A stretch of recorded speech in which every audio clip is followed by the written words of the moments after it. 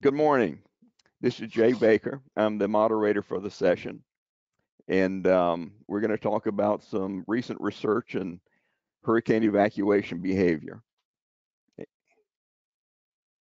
I've just heard that someone in the audience couldn't hear me. Testing, testing 1 2. Okay, it's there now.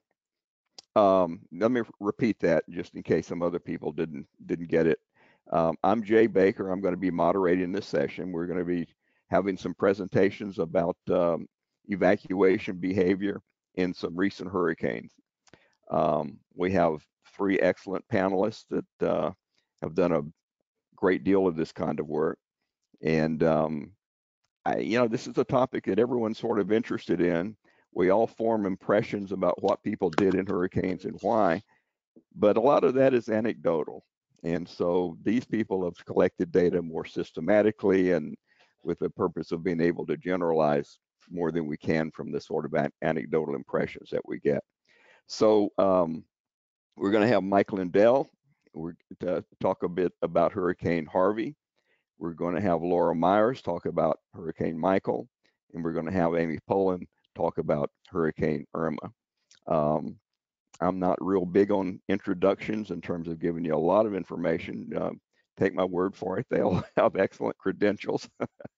So we're going to start with Mike Lindell. Mike is had to get up early for this. He's out in Seattle. And Mike has a number of affiliations with research affiliations with universities, but I usually introduce him as being a professor emeritus from Texas A&M, where he did most of his hurricane work. So Mike, what I'm going to do is just switch to you now and make you the panelist. The panelist, and see what happens, okay? Okay. Now, let's see. Okay, I'm going to be, as Jay said, I'm going to be talking about the Hurricane Harvey evacuation. It was a project that David Bierling and Walt Peacock and Alex Abuhara and I did. I want to begin by talking about what it is that I'm going to focus on in this presentation. It was a very lengthy questionnaire, addressed a lot of topics, some of which were topics that have received a fair amount of attention. For example, predicting who does and who doesn't evacuate. But what I'm going to focus on here today are some neglected topics in the research literature. First one is pre-impact information. What kind of information channels have people used during Hurricane Harvey? What kind of graphics did they see? What kind of evacuation preparations did they make? What kind of local trips did they take before evacuation? How did they plan their travel routes and accommodations? What were their decision and departure times with evacuation travel? How many household groups left separately? What evacuation routes did they take, and did they make any changes, and how did they decide to change their evacuation routes? And then finally, their destinations and accommodations. Okay, so starting first with the frequency of consulting different hazard information channels. This is a question that we asked again that we hadn't asked since our survey of Hurricane Lily. And let's see, drag that out of the way. What we can see here is that the let's see. There we go. The major focus was on local news and national news, and that is something that's a continuation from what we've seen before. What was interesting in comparison to Hurricane Lily is that the internet was used a lot more in Hurricane Harvey than in Lily. And then, of course, social media got a fair amount of attention. Obviously, that question wasn't asked during Hurricane Lily because social media didn't exist then. One of the things you'll notice is local authorities are down near the bottom, and that's because people don't usually get information directly from local authorities. They get it through intermediates such as the local, especially the local radio and television. Their evacuation queues are primarily official evacuation warnings. Again, this repeats something in the literature. The NHC watches and warnings are another major queue. But one of the things that has shown up repeatedly is that there are social cues for evacuation when they see other people in their neighborhood evacuating, or they're talking to people on the phone that have said that they're going to evacuate. And of course, businesses closing is another cue. On the hurricane graphics, that's been an issue of really intense research. Well, some research, intense research kind of overstates it. But there's been a number of laboratory experiments over the past 15 years about hurricane graphics and their effects. The forecast track, as you can see, is the graphic that is most commonly seen.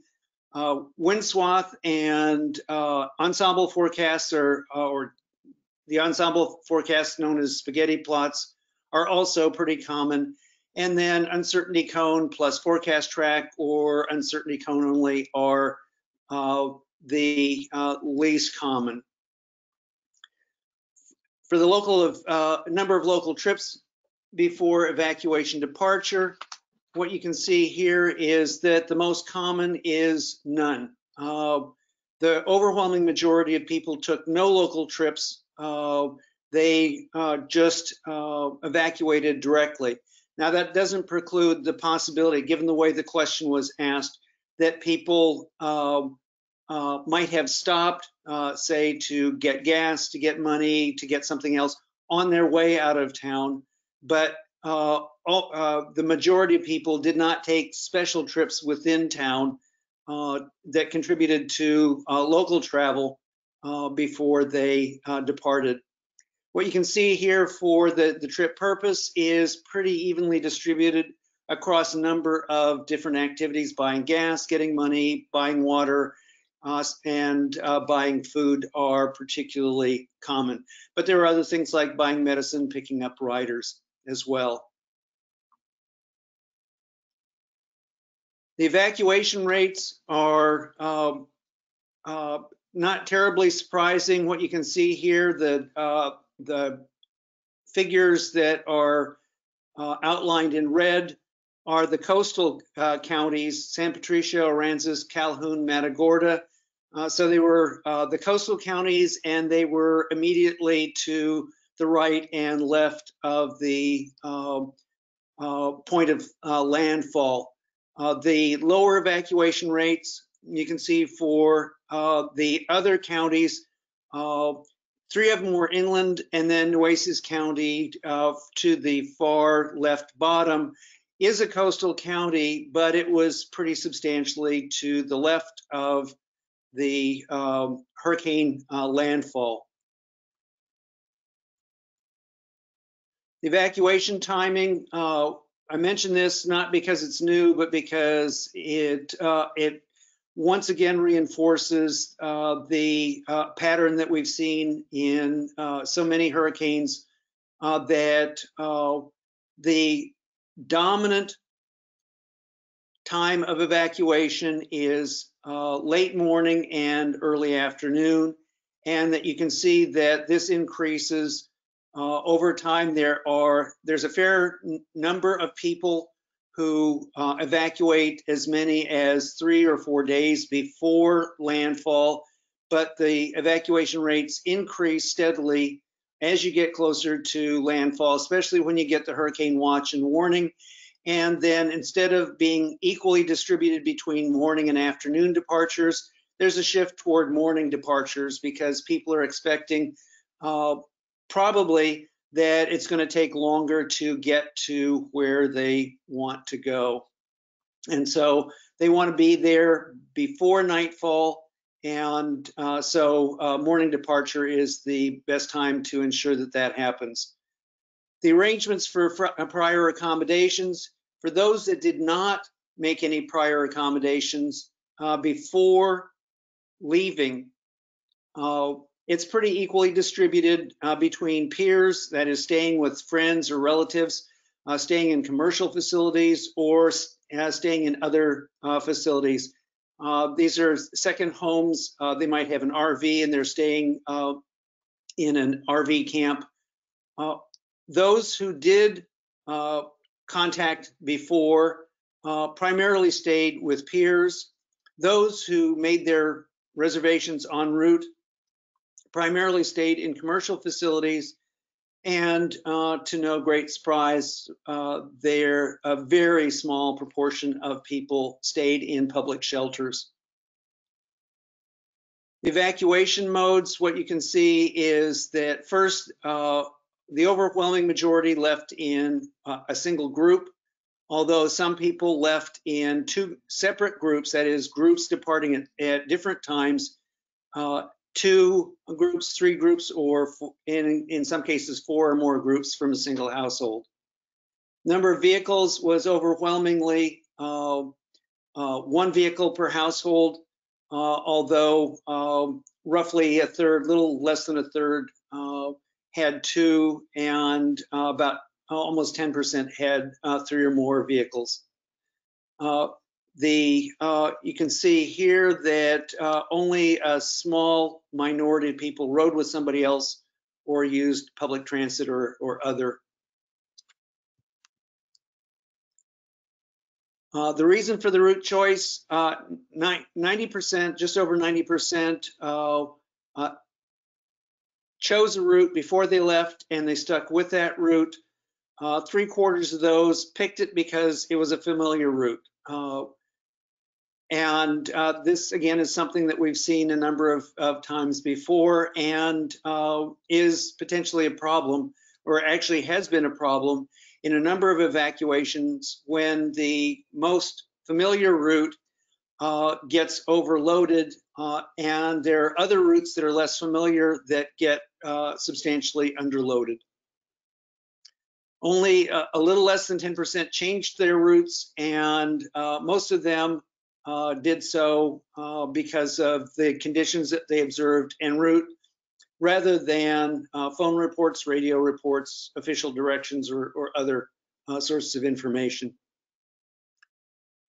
The median distance for evacuations was 133 miles. As you can see in the center of the figure there, that there is a swath of destinations starting at about San Antonio, going through New Braunfels, up through Austin, and as far as Waco, right along the front of the hill country. That's a pretty typical pattern for evacuations from the coastal bend area. San Antonio and Austin are popular destinations regardless of where a hurricane makes landfall, for a variety of reasons. One is that they've got a lot of commercial facilities, and as long as people are going to be taking an unscheduled vacation, those are some of the places that they like to go. Okay, so future research should examine a number of issues. First, changes over time in evacuees' reliance on different hazard information sources and channels. As I mentioned before, the first question that we asked, or the first question that I talked about, was something that we asked in the Hurricane Lily evacuation. And so looking to see how technology changes the patterns of people's information seeking is something that needs to be done. And in particular, tracking the reliance on the internet and also for social media. Also, we want to look at variations across storms, the need for more rapid warning dissemination distributions. One issue is a storm with late intensification, which would require evacuations from areas farther inland from the previous evacuation zone, and a storm with late changing track, Charlie in 2004, Brett in 1999. Both require rapid warning of households in areas that were previously thought to be safe. And that's particularly true when you get a very sharp change in hurricane track, as was the case, for example, with Hurricane Brett, where it was a 90-degree change in track that fortunately took place just north of Brownsville and just south of Corpus Christi. So the storm made landfall in Kennedy County that had a population of about 500. So there wasn't much of a problem there. Future research should also examine the types and timing of evacuation preparation activities, which can be important in cases when there's a late change in hurricane behavior. And also the interrelationship between warning dissemination and evacuation preparation needs further examination, because the standard formulation, which is that the evacuation time estimate is a function of authorities' decision time, warning dissemination time, household preparation time, and evacuation travel time, assumes that these components are statistically independent. And there are cases, especially with hurricanes, when there is ample forewarning that people may be engaging in some preparation times before they actually receive a warning. And so therefore the warning time, the household evacuation preparation time can appear to be zero because the preparation was done before the warning was received. That's very different from the kind of situation that I've been doing research on recently, which is tsunami evacuation, where the authorities' decision time is followed by warnings, which is followed by household preparation, which is followed by evacuation departure. So different kinds of hazards are going to lead to different patterns here, and further research needs to be done to sort that out. And then finally, predictors of departure timing, route choices, and destinations and accommodations, because there really isn't that much research on that has been published in the literature. So that takes care of my presentation, and I want to thank my co-investigators and also the National Science Foundation, which got this rolling with a very small amount of funding, and then also the U.S. Army Corps of Engineers that supplied the bulk of the funding for the project. Thank you, Mike. I neglected earlier to tell the audience that they could submit questions, and I didn't see any.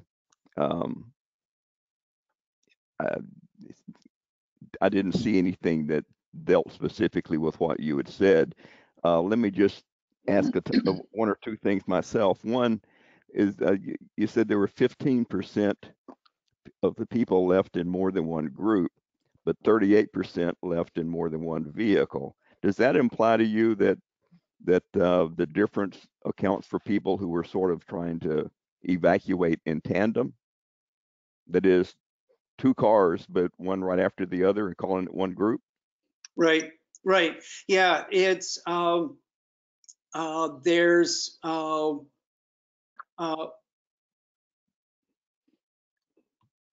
number of researchers that have speculated that this happens frequently simply because cars are a portable form of wealth. They can't move their homes, so they load up their cars and take as many cars as they can that are functional. although that in some cases is limited by the number of licensed drivers. They may have more cars than they have licensed drivers in the household. But in most cases, the suspicion is that if they're concerned that that there's going to be damaging winds or surge, that they just want to get the cars out and protect them. Good. Well, listen, thank you very much, Mike. We may get some questions submitted during the other presentations, and so we may come back to you later on.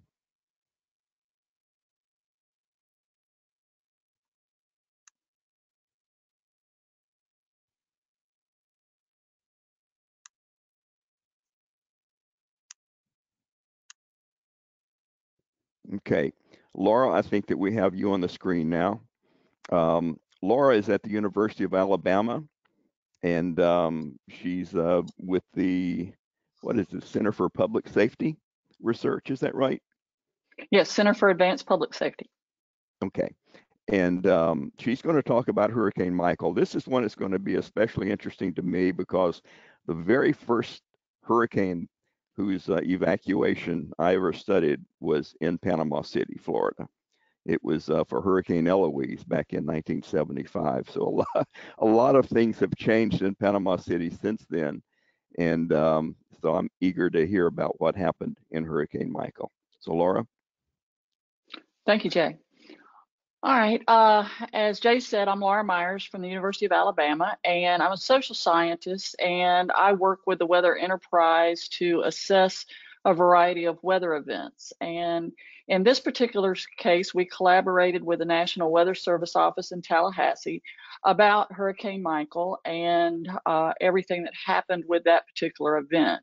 And so I want to tell you a little bit about how we do our study and what we found out. So in regards to studying evacuation, we were very concerned with how people evacuated and how they responded to such a catastrophic event. And the factors that were at play in this particular event were previous experience with evacuations, which influenced their decision, their perceptions about hurricanes, which influenced their decisions. They were very focused on location and timing, which we have found in all of our assessments of all different types of weather events. We studied the justifications and reasons they had for what they did and why they did it. And then we evaluated their understanding of risk, which is a whole psychological aspect of doing this kind of research. And as I mentioned, we do this kind of work on a regular basis, and we really focus on what we call weather impact psychology. We look at what makes people take action, what shapes their perceptions, how do we get people to do what they need to do, and how do we message to capture attention. So in this particular event, we went in and did an on-the-ground study where we interviewed the Weather Enterprise and we interviewed members of the public in Panama City, Mexico Beach, all the way down range of this storm.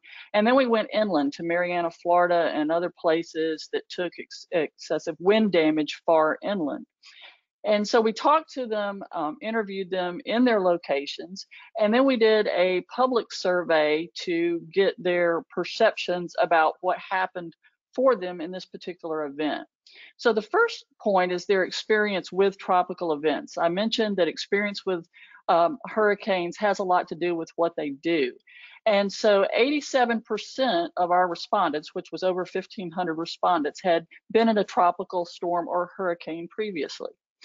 We asked them what the primary products were that they used in evaluating what they should do. And they talked about the cone of uncertainty and the spaghetti plots. And of course, the cone of uncertainty usually rises to the top. And this factors in because of how people interpret the cone of uncertainty. As I mentioned, people are looking for location and timing. And the psychological justification here is, can I put myself outside the range of danger? And that means that I'm safe where I'm at. And so they will interpret this according to how they think it best suits their needs. And that gets into their whole assessment of risk. If they can determine, if they can justify to themselves they're not at risk, they may not evacuate. We asked them if they evacuated for this particular storm, and only 38% did. And we knew that going in. We knew that very few had evacuated. And so our goal was to find out why those who evacuated did and why those who didn't did not. So we started by looking at the hurricane messaging and the information that they had. And that's what we typically do in all of our weather event assessments, is look at the messaging and then see how the public responded to that particular messaging. We were especially focused on the Saffir-Simpson scale in terms of the public's perception of that, in terms of the strength of the wind. 97% were familiar with the Saffir-Simpson, and 69% found it helpful in their decision making. We asked them if they knew what it meant, and for most, they understood that it meant storm intensity and storm surge. Respondents used the scale to determine their evacuation plan in one way or the other. And so we were really interested in that breakdown, because with some evacuating and not others, how did they use the Saffir-Simpson to make their decisions? We asked them how important was the storm's category on the Saffir-Simpson when they made their decision to evacuate or stay. For 18%, it was the most important factor. For 29%, it was a factor, but not the most important. And for 45%, it was a major factor. So notice they're focusing on wind in this particular event. So when you start to drill down into what all of that means, it was really interesting to interview people and then also look at the data from the survey to look at their perceptions about why they made the decisions they did. So for a lot of people, it was their experience with prior Gulf Coast storms. For many people, it was a matter of typically they weaken or they change direction or both. And so we do a lot of preparation, and then we end up not having to have done all of that. And many of them were doing that. This was a short fuse event. There wasn't a lot of time to get ready for this sort of thing. And so many of them in their minds were saying, well, it's going to be like it usually is. It probably won't get here, and it probably won't be that bad if it does. Their experience with evacuations previous to Hurricane Michael also factored in. Many had evacuated for other storms, and many referenced Hurricane Opal in the 90s as a storm they had evacuated for. They didn't need to evacuate, and then they couldn't get back, and they weren't going to put themselves in that position again. Many of them also said it can't possibly be that bad because hurricanes don't happen in October. And so many of them thought, well, it's probably not going to be anything. And even if it does happen, it can't be that strong. Others used their psychology to justify that it wouldn't happen to them, or they could handle it if it did. Many of them, in fact, most of them said they thought they would have time to react if it became more serious. And then others said, well, even if it happens, it's probably not going to happen right here. A big factor in all of this was their problems imagining how big this storm could possibly be. We asked them if they were surprised at how large the hurricane was, and over half felt like it was a big surprise. And that's an issue in a lot of the events that we assess, is we're talking about catastrophic events that people may never have thought about or imagined possibly happening, and they have no experience with such a catastrophic event. So it's really hard to get it in their mindset about what they're supposed to do about it. You can see here a picture of the eye wall of Hurricane Michael and get an idea of the size of the storm. And it was just something that the people in that region had no experience with. So it really comes down to their past experience about Gulf storms slowing down and weakening. Direct quotes where storms usually change direction. If it's a Cat 1 or Cat 2 storm, we can handle it. And that's a pretty interesting factor here, because one of the reasons we do this research is to provide this back to the weather enterprise so they can understand who they are messaging to. And so if people are not afraid of a Category 1 or a Category 2, that's an issue. And then they said that when it goes to a Category 3, we'll evacuate. Well, that's a problem because they're probably not going to have time to evacuate. And that's exactly what happened in this case. It went from a Cat 3 to a 4 to a 5 so quickly, they couldn't get out. And so because it changed so fast, many of them had to stay in place and weather a catastrophic event. So we asked them specifically what wind speed would get them to evacuate. As you can see here, this reinforces that statement that the 1s and the 2s don't bother them. It's only when it gets to a category 3 that it starts to affect their decision making, and then especially a 4 and a 5. Also, the graphics and the imagery that are presented in the messaging have an influence on their decision making. And so we wanted to, understand how important that was to their decision making. And the radar imagery seems to be a factor in just about every weather event, including Hurricane Michael. If you can show the scope and size, if you can show graphically something about the power, the strength, location, and timing, it makes a big difference for people. We also talked to people in vulnerable locations about what they knew, what information they had, and what influenced their decisions to evacuate. And for the most part, a lot of people in vulnerable locations were able to get out. Others did not get out because of the various challenges that most people face in terms of mobility, transportation, resources. Many of them told us that if they left, they were afraid they would lose their job. Many of them had medical situations that they thought would be a factor if they tried to evacuate. And so there were a lot of reasons that people didn't, but for those who could, they got the messaging and they did evacuate.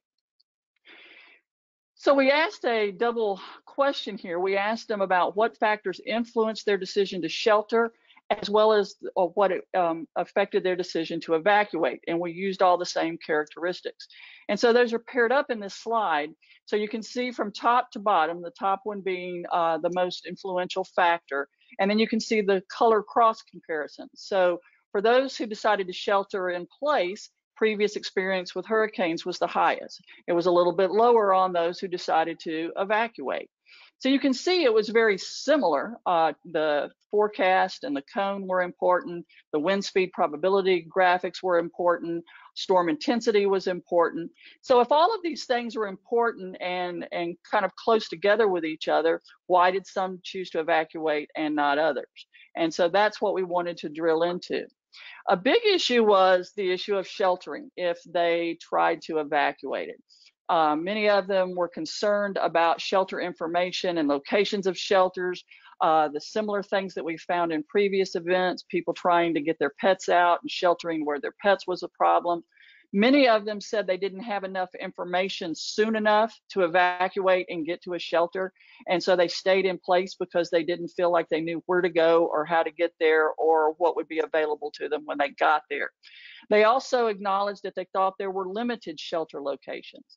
And when we talked to the Weather Enterprise in the various counties along evacuation routes, that was a factor. Many of the emergency managers told us that they didn't have many locations for people to shelter, and that many people got to their counties and there was no place for them to go and they couldn't go any further. And so they ended up parked in parking lots and in open fields with no shelter, no support, which really put a lot of stress on those counties to protect those folks. And then others told us that they did have a lot of information from previous experience about sheltering and evacuating. And so they used that information to make their decisions and they went.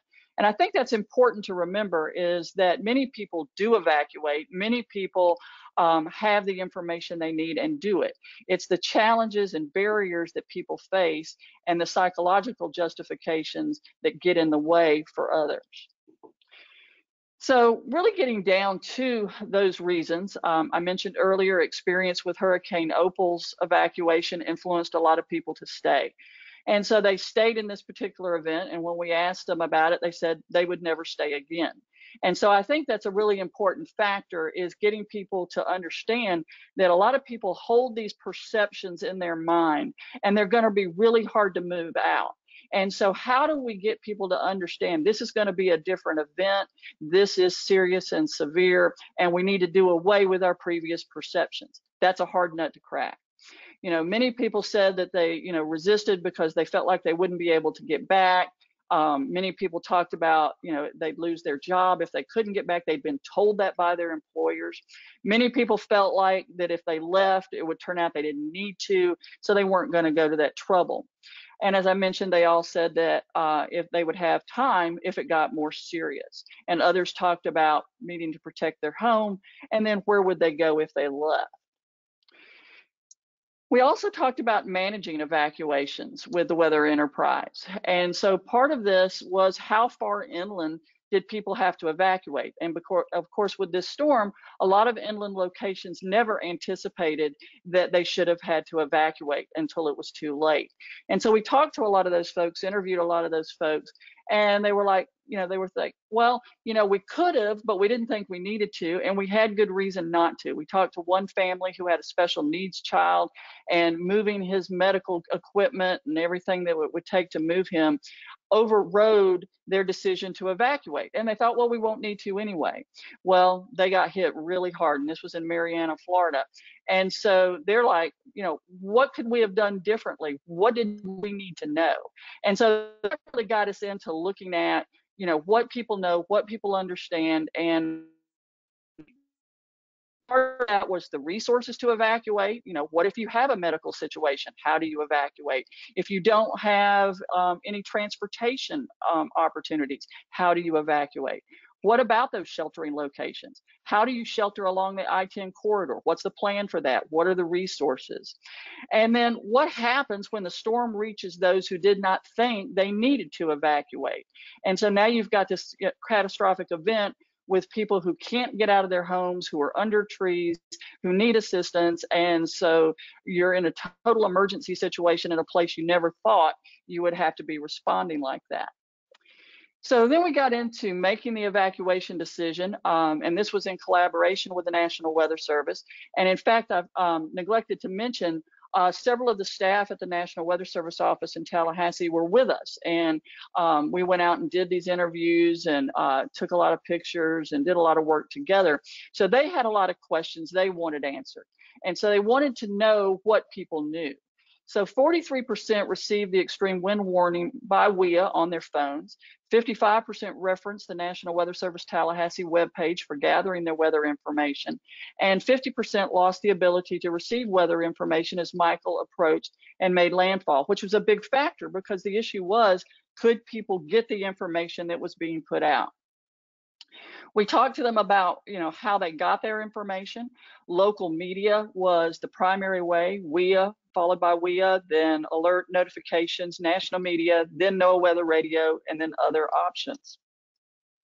We asked them where they sought information before Michael made landfall. And you can see it was from a variety of sources, local TV being primary, but social media was also important, mobile apps, alert notifications, NOAA weather radio, and national TV.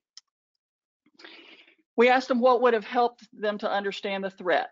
Majority of respondents felt there was nothing more that could have been done. Others said more timely information. Timing is always important.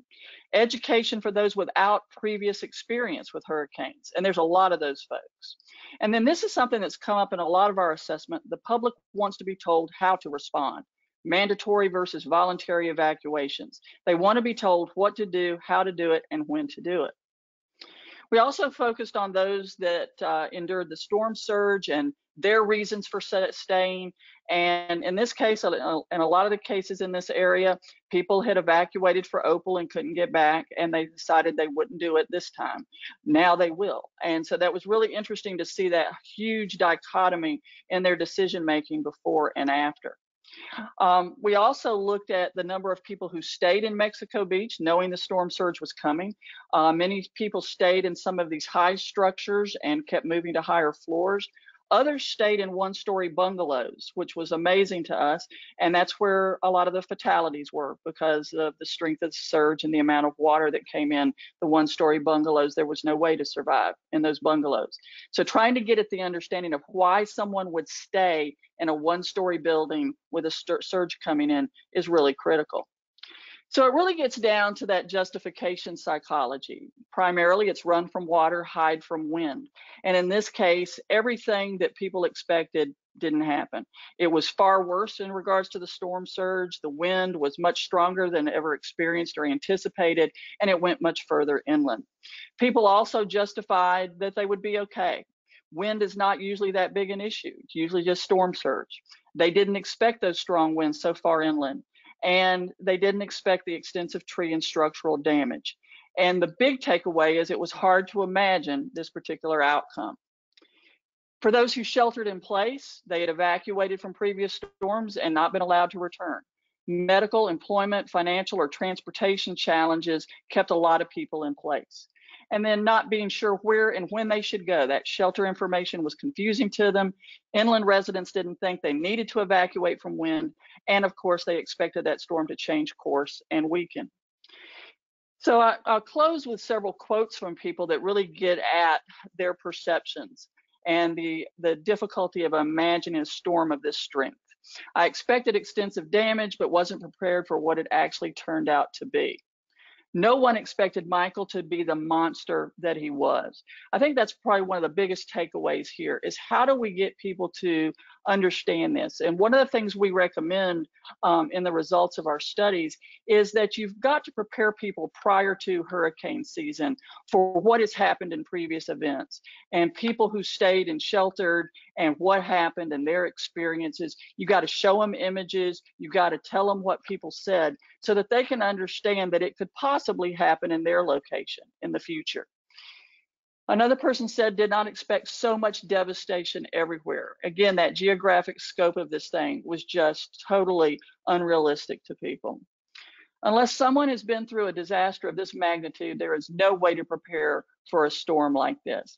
And I think that's the biggest issue is I think a lot of times because we've never experienced something this catastrophic, it's really hard for people to understand what to do.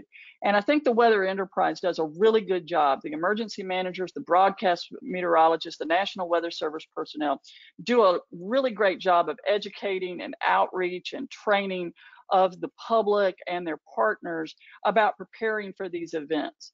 And so I think it's really all about the messaging, it's getting that information out there, talking about preparedness. So for example, right now along the Gulf Coast emergency management agencies are working really hard on educating the public about what an evacuation is going to be like with COVID-19. And they're getting that information out there early. And so it's really about message dissemination and outreach and education. And you got to keep pushing it out there. A lot of times they say, well, aren't people getting tired of all this information? Well, some people are getting tired of it.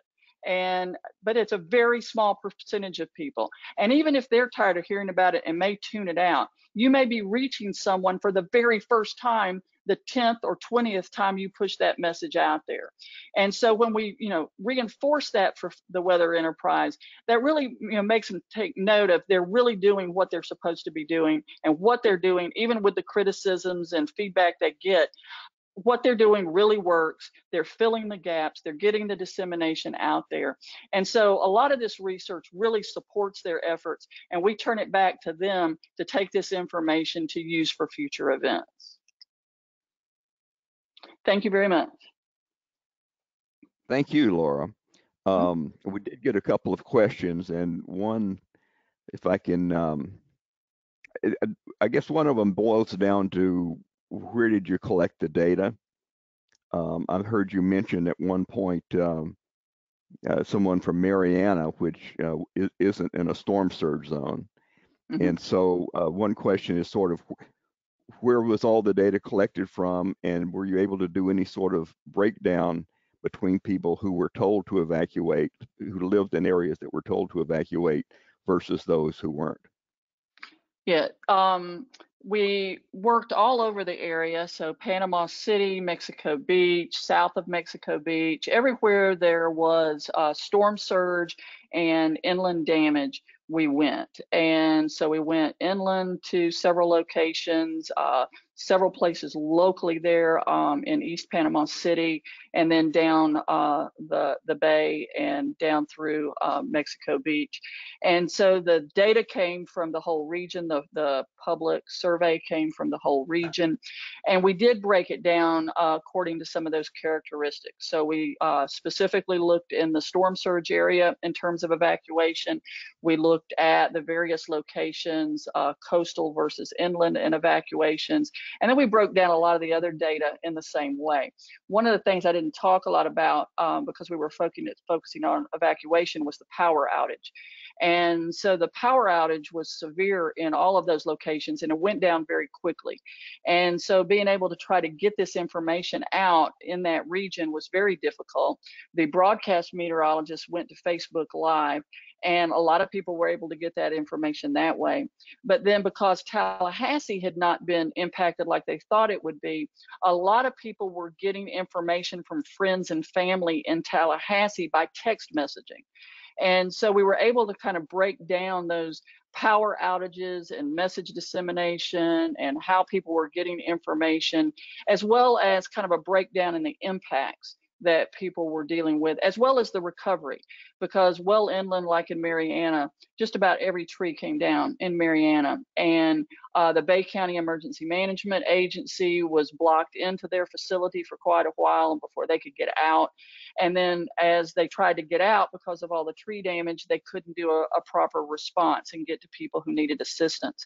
And so a lot of our evaluation was on just the stress and anxiety and the PTSD that the weather enterprise faced because they couldn't do their jobs afterwards. So we have a lot of really good breakdown by geographic location, impacts, and conditions. Do you happen to remember off the top of your head the percentage who evacuated from storm surge evacuation zones? I believe, I don't have it in front of me, but I believe it was probably a good 60% did. Okay. That's not, I remember talking to some of the emergency management folks in Panama City after the storm, and they said that based on traffic count data, they thought that it was much less than that, and they were very concerned. So that would be encouraging if it's as high as 60, although for a storm like this, that's not great. No. Thanks very much. You're welcome. And that was 60% of our respondents too. No, I understand. Well, thanks again very much. Listen, there's one other question I want all of our panelists to be thinking about that's not storm specific about the work that you did, but we got a question earlier about what you believe the effects of the pandemic and concerns about COVID-19 might have on an evacuation this year. And so if we have time, I'm going to come back at the end and ask you everyone to share your feelings on that.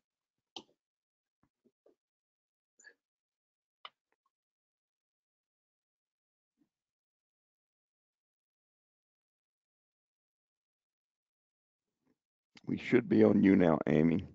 Okay, great. Amy Polen is a graduate student. I think she started this work when she was at the University of South Florida, but she did some additional graduate work at LSU, and now she's back at USF. Yeah, that's me. Can you see my screen okay? Yep. Okay, great. So yeah, my name is Amy Polen. I am a Master's of Public Health student actually now. I started off in geosciences at USF, and now I'm focusing on disaster management. And today I just wanted to talk about a case study that we conducted shortly after Hurricane Irma impacted on both the geophysical and social influences that could affect a person's decision to evacuate. So just to start off, I'm part of the USF Weather Lab. The PI for that lab is Dr. Jennifer Collins. She's here in the lovely green. And prior research done as part of this lab included what is the effects of one's social connections on their decision to evacuate or stay. And so that research was presented last year, and we did that for both Matthew and Irma, pre and post storm. And any research conducted as part of this group is quite interdisciplinary. It includes a team from USF Geosciences, USF's College of Public Health, School of Public Affairs, and we also really try to incorporate research with undergraduate students, which includes this study. And specifically with the study, we also used students in the Research Experience for Undergraduate program on weather, climate, and society at the university, allowing them to get an experience with surveying in person, which sadly they can't get this summer, but at least they did during the survey time. So just to start off, I wanted to give a little bit of context for Hurricane Irma. I'm sure we're all pretty familiar with it at this time, but it was part of the 2017 hurricane season.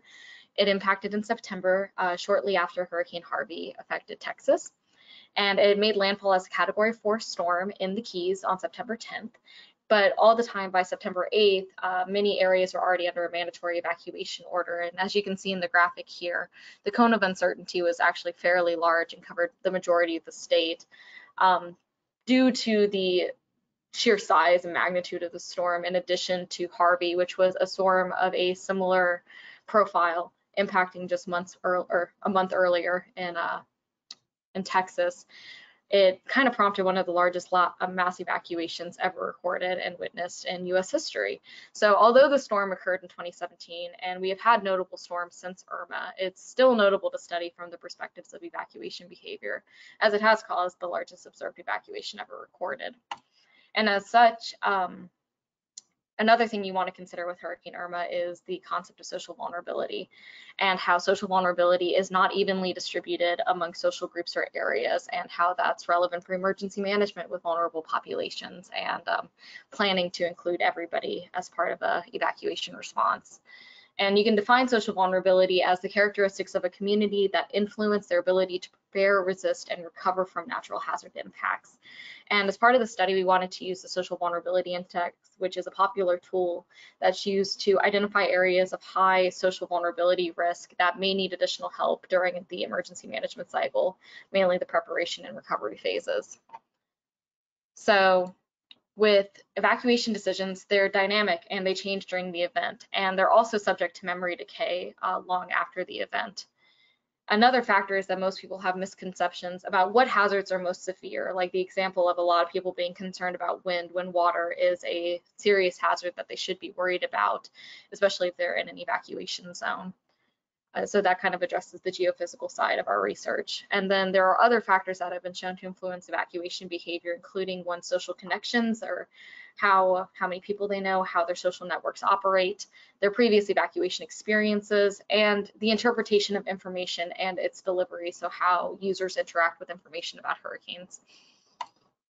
The goal of this project, briefly, is just to understand the impacts of geophysical hazards such as wind and storm surge, as well as an individual's social variables on how they decide to evacuate, and looking at these two in tandem instead of separate, as previous research had been done. This project was conducted about 9 months post-Hurricane Irma. We did conduct research immediately pre and post-Irma, but that was a different presentation. But this was done through the use of an in-person survey. And frankly, our hypothesis were focused on what influences the decision to evacuate, which includes the access to various sources of information that could influence the decision, the potential exposure to weather conditions, the social connections that could influence evacuation decision-making, and prior evacuation behavior that could influence disaster evacuation decision-making. So our study area was Pinellas County, Florida. It's the 6th most populous county in Florida. It is critically vulnerable due to its peninsular geography to geophysical factors such as storm surge and vulnerable populations. So as you can see my cursor here, this area is Pinellas County up to here. And so it's also a really popular tourist and retiree destination. Clearwater has the top-rated beach in the nation, so people come here for the beaches all the time. And because it has so many tourists and retirees that have settled down in this area, we want to consider these hurricane vulnerable populations. It also is a very diverse area with clusters of poverty surrounded by areas of extreme affluence. And it experienced large mandatory evacuation orders during Hurricane Irma, since it is a peninsula very subject to storm surge. And so the method to choosing our specific site locations within Pinellas County involved identification using GIS tools. So we used the Social Vulnerability Index provided by the CDC, as well as census data, analyzed it in GIS, and looked for areas of high social and geophysical vulnerability, so areas within the evacuation zones that also happen to have a very high vulnerability score. Other categories considered for this selection included socioeconomic factors, indicators, housing composition, race and ethnicity, and access to transportation, which was all obtained through the census data. So the method did consist of a convenient sampling method. The locations were chosen how I just described based on the GIS analysis. The survey was distributed at 3 locations in public areas near shopping centers within vulnerable communities.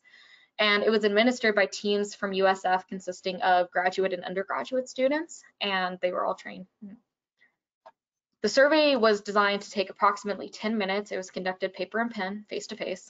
It consisted of 23 items, which included, oh, my bad, which included actual evacuation behavior.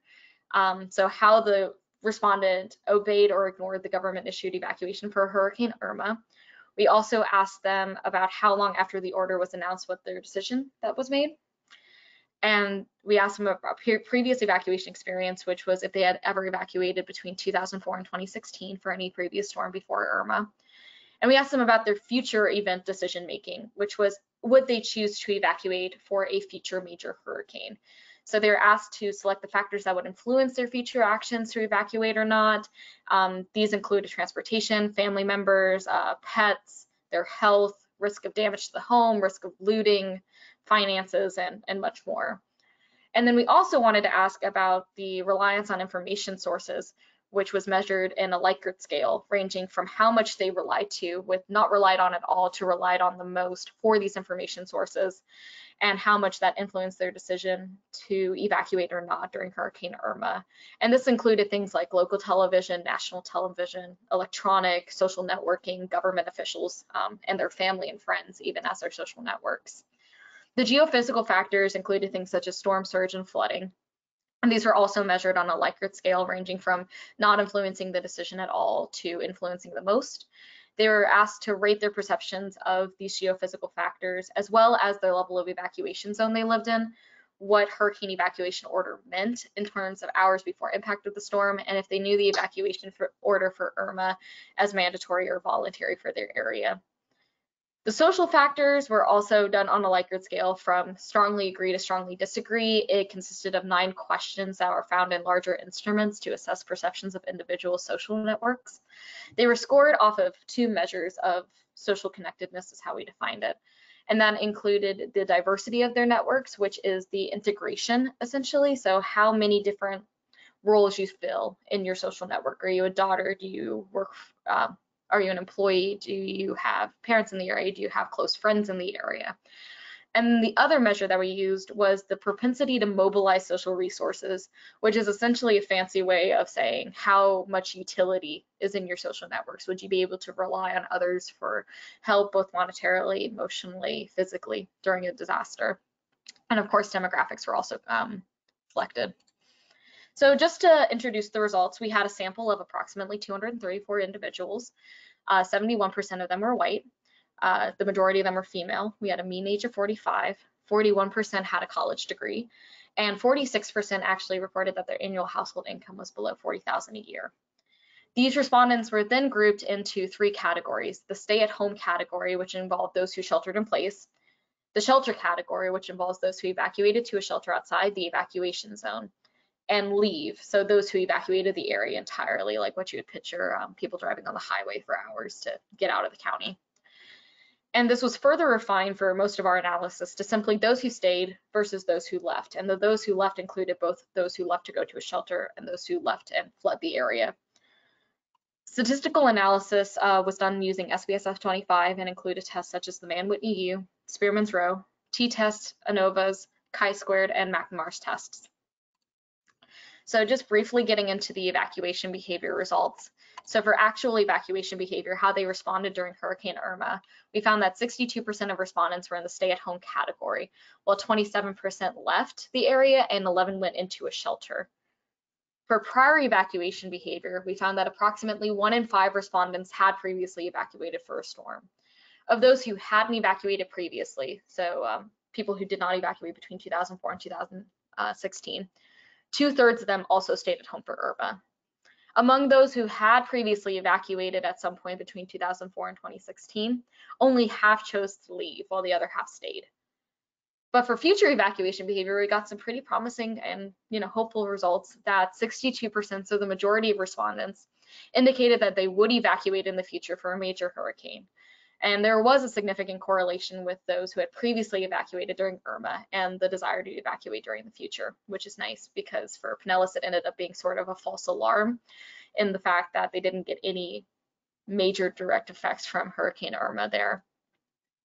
And we also asked them about the factors why they would choose not to evacuate or evacuate for a major storm in the future. And those included, for those who wanted to evacuate in the future, a concern for their safety, fear of a power outage at their residence, wind damage, and flooding, in that order for their top reasons. And then for those who wanted to stay, their top reasons included their pets, a fear of looting at their household, care of family members, like continual care of their family members, and then their finances. And these factors, both for those who chose to stay as well as those who would leave, show a good mix of both the social factors and geophysical factors that would affect their evacuation behavior in the future. So the results for the sources of information, again, the respondents were asked on a scale from 0 to 4 on not relied on to most relied on for their information, their dependence on sources of information to make their Irma evacuation decision.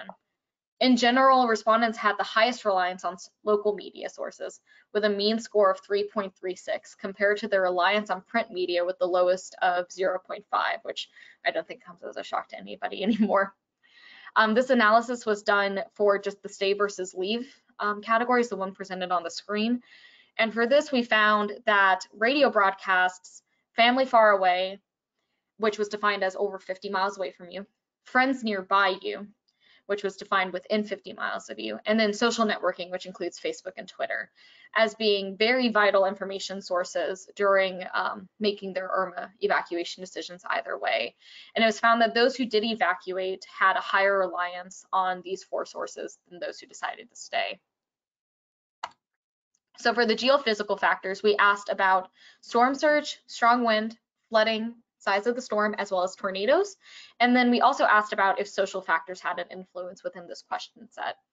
And what was found was that all 5 of the geophysical factors did show up as significant for influencing their those decisions to evacuate or not.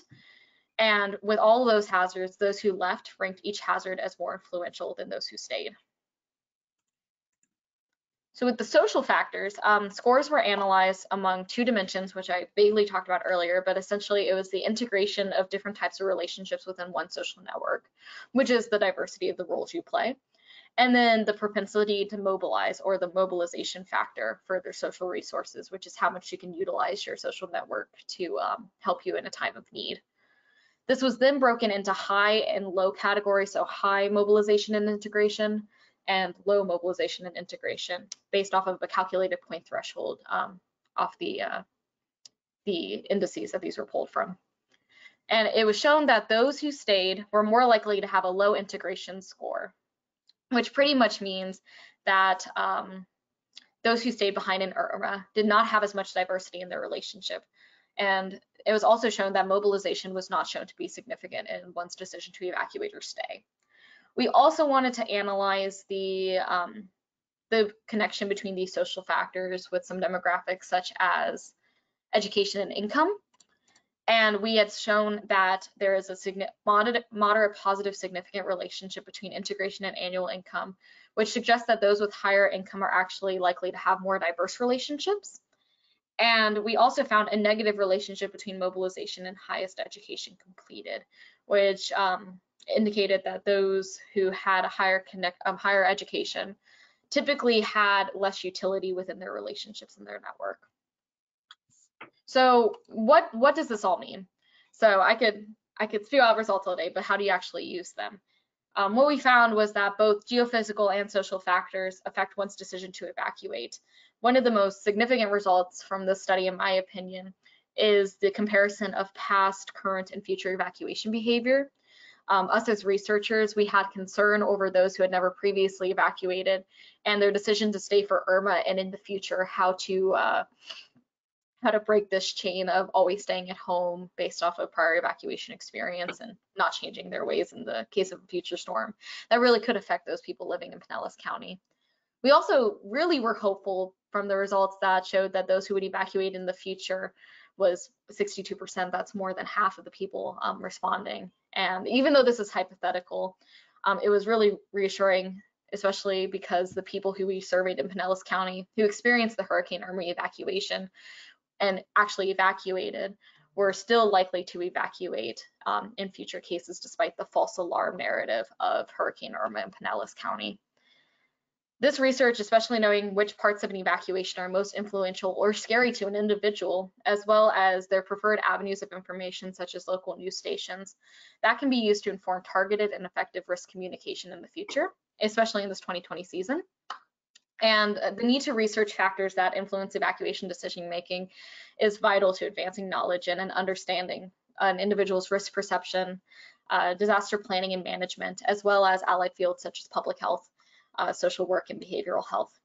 Despite the limitations with the sample only being in Pinellas County, the study does show that there is a correlation and potential to motivate people to evacuate if certain factors such as family care and pets were taken into consideration. And then I wanted to quickly address our current work. So Dr. Collins and I have been working on a COVID-19 survey. We are collaborating with the Tampa Bay Regional Planning Council and representatives in emergency management on a statewide COVID-19 sheltering and evacuation survey to prep for the 2020 hurricane season and help inform messaging from emergency management groups. It is currently underway, and results are already planning. We're already planning on sharing results with the EM community, hopefully at the end of the month. And it is going through the IRB process right now, but it should be ready to go this week. I would like to say that if anyone who is viewing this presentation right now is interested in helping distribute the survey, it would be greatly appreciated. We want to get as representative of a sample as possible from as many different areas as possible. And so my contact information will be on the next slide if you're interested. It's a very short survey, and we would love to hear back from as many people within the next month. So thank you. And then I would like to acknowledge my co-authors, Dr. Robin Erzing, Christiane Pierce, Dr. Jennifer Collins, and Michelle Saunders. And here is my email and my alternative email for if you would like to reach out with any questions. Thank you. Thank you, Amy. I know that this is a little awkward because you said you're doing a study now to try to answer this question, but I was going to ask all three panelists anyway. If you have any impressions, though, about what concerns about the pandemic might have in terms of people's decision to evacuate from areas they should, and two, what effect it might have on shadow evacuation. That is, whether it might actually suppress something that we'd like to suppress anyway. And two, and finally, public shelter use, whether or not it should, if you think it would have an effect on those things. So if you'll start, I'm going to go back and ask Laura and Mike for their opinions too. Yeah, so actually right now, USF's College of Public Health has quite a robust program in disaster management. So I know there's a lot of groups addressing that who work closely with the Hillsborough County Emergency Management there.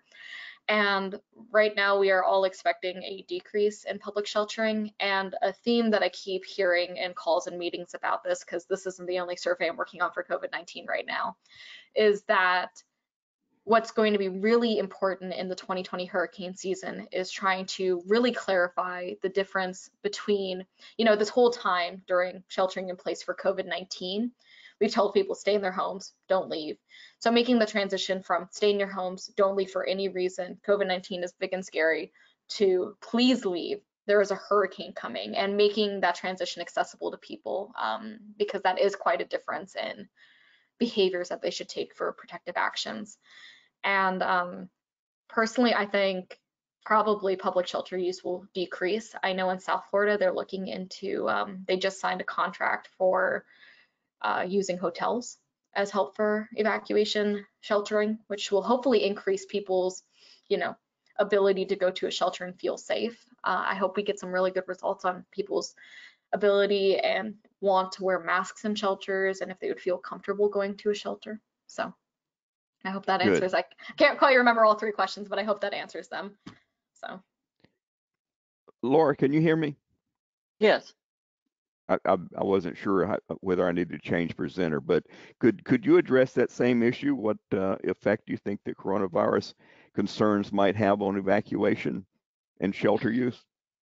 Yeah, I think the big issue is going to be knowledge about safety when they evacuate. And as I mentioned in my presentation, we're already seeing the state emergency management agencies all along the Gulf Coast, and I imagine it's going around the coast of Florida as well, actually talking about that information, about opening these alternative locations like Amy's talking about, and what's going to be available and what the safety factors will be about going to those places. And I think if they get that information out there with plenty of time and they keep pushing that information out there, people are going to feel like they have options. And I think if we acknowledge that it's a complex decision-making issue and acknowledge it now, we can help people with that decision. Because we have a lot of complex events where we have hurricanes, tornadoes, flooding, and so you have to take different actions with all three of those things. Well, now we're going to add a virus to it. And so what do you do when you have a multiplicity of events? So I think if we provide them with the calls to action for all of that and provide them good outcomes, then I think we'll see it. But I think it is going to be complicated. It's going to be very complicated. Mike, can you hear me? Yes, I can. Okay, just to tell the audience, we don't have Mike on webcam, but Mike, would you address that same question, please? Sure. Yeah, I agree with Amy and Laura that there is a possibility of reduced numbers of people going to public shelters if they assume that public shelters during COVID are going to be the same as public shelters have been in previous hurricanes. And that explaining to people that circumstances will be different. For example, if they're going to put people up in hotel rooms and things like that, that allow for more distancing from other people, that would alleviate the situation. One of the things to remember is that it's only a minority of people that do go to shelters. And so one of the problems with a lot of the surveys that we do is that we get an underrepresentation of people that have that are lower income and therefore more likely to go to shelters. So we're probably in most of our male surveys is underestimating the percentage of the population going to shelters. But I just looked back at the chapter in our book, and I will go into a little shameless self-promotion here, which I'm sure Jay will tolerate because he's a co-author in the book on large-scale evacuations. We did a summary of across a number of hurricanes of the percentage of people who stayed with peers, who went to commercial facilities, and who stayed in public shelters. And the average is 62% of households go to stay with peers, and an average of about 27% stay in commercial facilities. So assuming, as I think is fairly likely, that peers are going to be reasonably receptive, there's not going to be much attrition there, that most of the people who would go to stay with peers will have some peers that will take them in. Most of the people that will go to commercial facilities probably will go there. And so that's roughly 90% of the population, probably a little bit less because those numbers are biased by toward higher income populations. That somewhere between 80 to 90% of the people are probably going to be minimally affected by the COVID threat, and that it's going to be the shelter population, people that need to go to shelters that are going to be mainly lower income people, and so making sure that they are aware that there are different arrangements is going to be important. As it turns out, there's flood evacuation that recently took place in Michigan. And so they ran across that problem there. My understanding was that in the public shelters, what they were going to do was to space the beds farther apart, which meant that there would be decreased density in the shelters that were closest to the impact area. In turn, that means that they have to activate shelters that are farther away. So that is a feasible alternative for jurisdictions, especially jurisdictions, since most jurisdictions have lost an enormous amount of money in tax revenue. And so they're going to be facing straitened financial circumstances for trying to deal with the situation. On the other hand, the hotels are not having many people, and so they may be willing to cooperate at reduced or no cost. So it's going to require some planning, but I think it's important to recognize that even though it's a problem, it's not likely to be a catastrophic problem. It's a manageable problem if the local jurisdictions can recognize the scope of the problem and to deal with the commercial facilities in near the evacuation zones, and then also in counties farther away. Thank you, Mike. Amy, we got a question asking if you could just give some idea of the sorts of questions that you're asking in your COVID-19 survey now. Yeah, actually, I can open it up right now just so I can make sure that I inform you correctly. So right now it's a pretty short survey. It should take approximately 5 minutes to complete. It's going to be offered through Qualtrics, and we're going to have a distribution link for both Spanish and English surveys. And it'll include your basic demographics questions. We also have questions about evacuation zones, the type of structure that they live in, if they rent or own their homes. And then we have questions for the COVID-19 section specifically about if they consider themselves vulnerable to COVID-19 risks, if they have any of the predisposition health conditions. We have a whole list that they can select from. As well, we are asking about transportation, if they consider themselves in need of a special needs shelter, and if they have registered for a special needs shelter. And then a series of questions asking if they agree or disagree with, prior to COVID-19, I would have gone to a shelter. I am willing to wear a mask in a shelter. I will still go to a shelter if I need to during 2020. Where I would evacuate either inside or outside of my county, so you can see where people are moving within Florida. And like if people's option is only to shelter within the county, as well as and then demographic questions. So it's in total about 30 questions. Good deal. Thank you. Yeah. Laura, we had another question for you about given the impact and the damage that was caused by Michael by wind. Do you think that emergency managers should rethink the old adage, run from the water, hide from the wind, in terms of who they advise to evacuate? Yeah, and I think they came to terms with that themselves in this particular event as it evolved.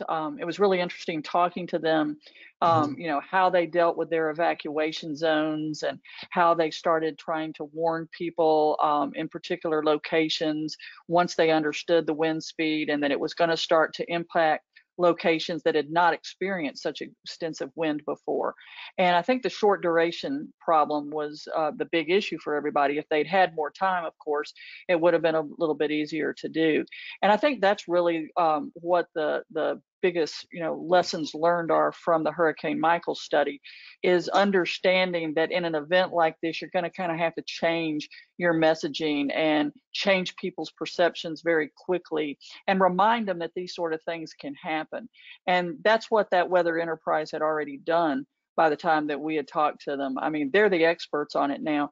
And so the big thing is to, turn that information back to other emergency managers in hurricane prone locations to understand that that's a phenomenon to be overcome. And, use the data from a study like this to actually guide what you do. Well, listen, I'd like to thank all three of our presenters. And just to remind the audience that the presentations were being recorded. And I don't know exactly how we access them, but we can go back and if there were any slides that you really wanted people if you'd like to have a second look at because you didn't get the numbers from or something like that, then we can do that. So thanks everyone again, and thanks the audience for listening. Bye.